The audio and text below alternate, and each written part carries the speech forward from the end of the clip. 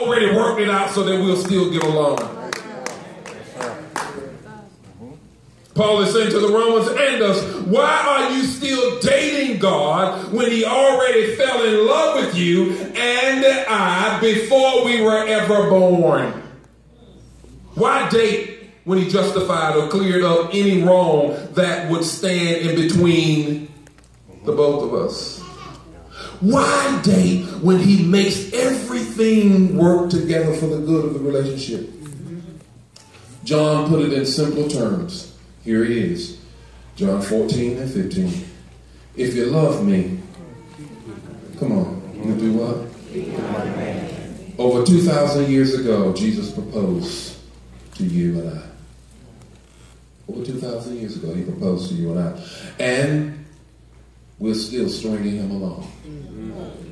Oh God, you missed it. You missed it. You missed it. You're still stringing him along, disobeying his commands. You only call him when you want something. That's the only time you text him.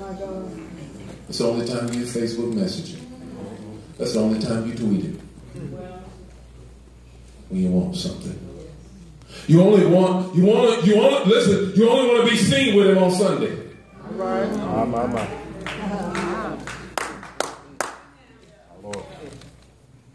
You only want to be intimate with him and tell him you love him in front of a company on Sunday when company's here. You want everybody to see, I love God.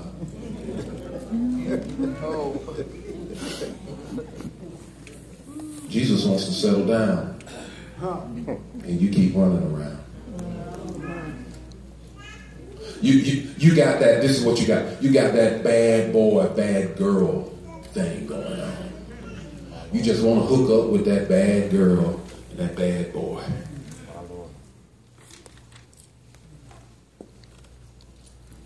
You know that bad boy, bad girl thing you keep seeing and some of y'all married to him.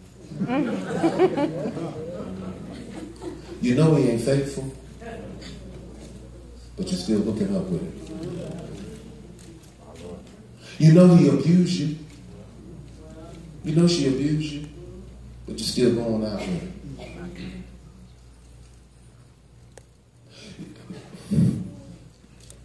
He changed his name on you.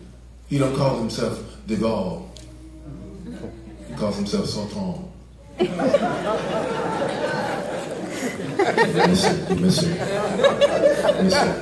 Missing. He said everybody call him devil, but his real name is Deval.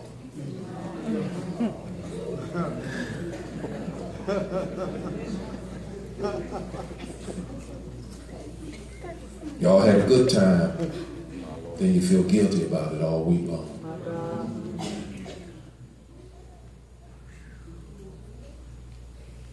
You know he's seeing somebody else on the side.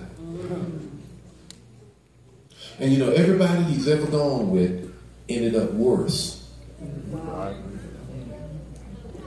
But you still want to go out with him.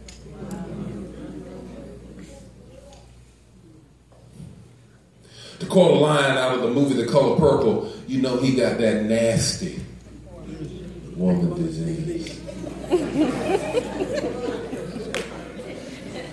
But you still sleep with it.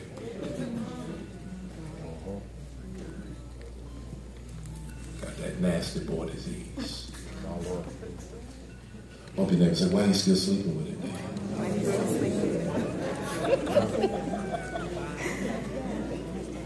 He lied to you. He always lying to you. He's the father of lies. He's the father of lies. You know he's lying. Preach, Bishop. You see the lie coming out of his mouth. You know it's a lie. And it makes you feel good. So you go on, believe the lie in him. You know he ain't gonna do nothing for you. Take your money and don't give you no blessings back.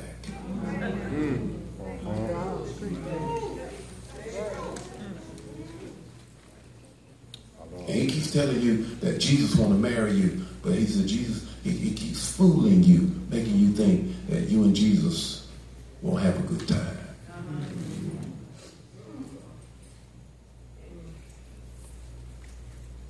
Bump your neighbor and say, why you keep saying that?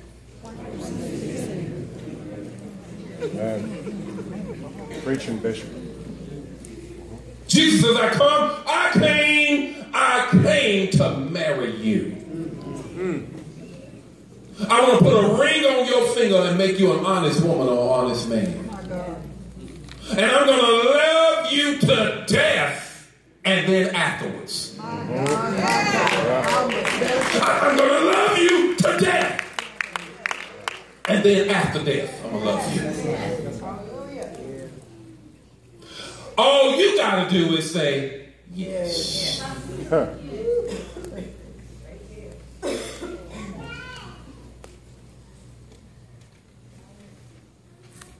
Bump your neighbor and ask her, why do you keep saying say to home?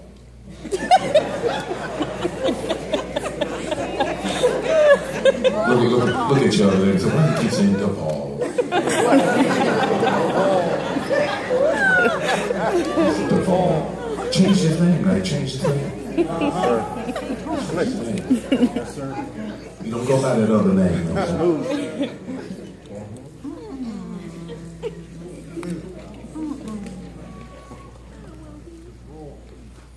Jesus said, look, I stretched out wide in front of everybody.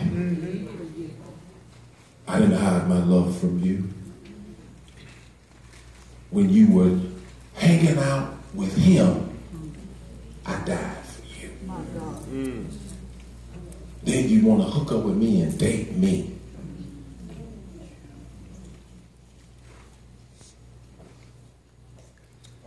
All you have to do is say, yes. Come on, class. All you have to do is say, yes.